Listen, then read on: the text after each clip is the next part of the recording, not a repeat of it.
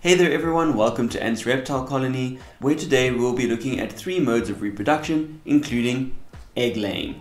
So for this and more, stay tuned.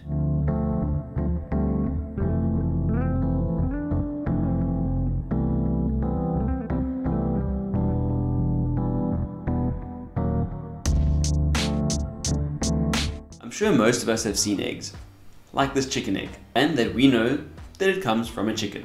But chickens are not the only animals that can lay eggs. In fact, the majority of vertebrates, those are animals with backbones, lay eggs. And the process of egg laying, or rather the trait of egg laying, is referred to as oviparity or ovipary. Therefore, animals that lay eggs are called oviparous. In general, oviparity means that fertilization of the egg and development of the embryo occur in different places, i.e. that the fertilization is internal, whereas the development of the embryo is external. Of course, there are exceptions, such as with frogs and fish, where both fertilization and development are both external. But for internal fertilization, once the egg is fertilized, a hard shell such as this one is formed.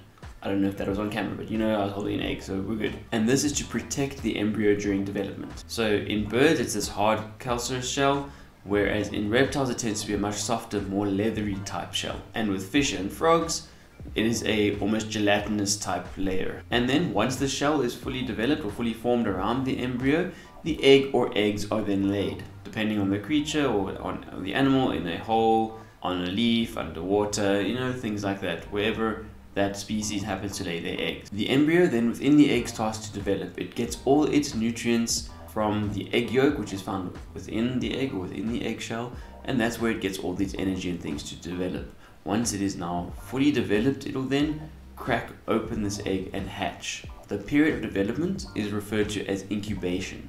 So from being laid to hatching is referred to as incubation. Vivipary or viviparity is in a sense the opposite to oviparity, in that no eggs are laid.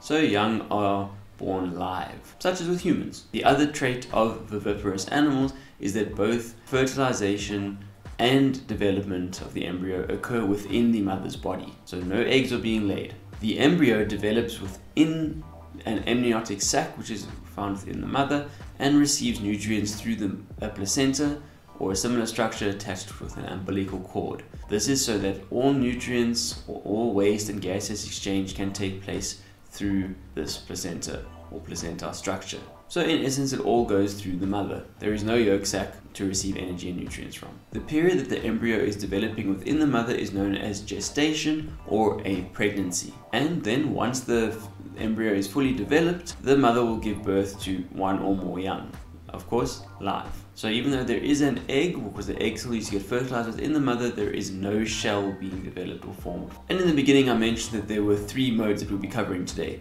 but we've already done egg laying and live birth. So surely animals either lay eggs or don't lay eggs, at least in the broad sense. But of course this is nature, which means nothing is ever as black and white as it should be, and that there's always surprises and exceptions to every rule.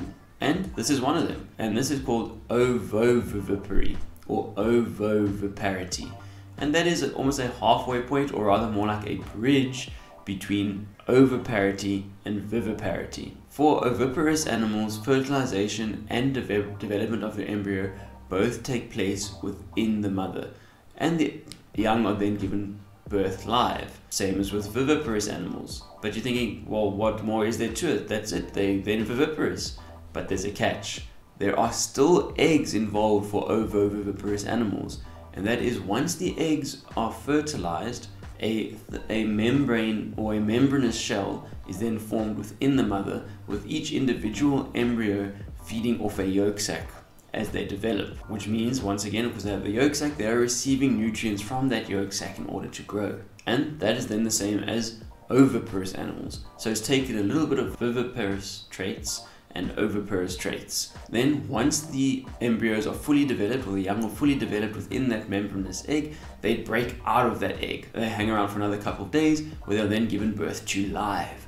So the eggs develop and form within the mother, hatch within the mother.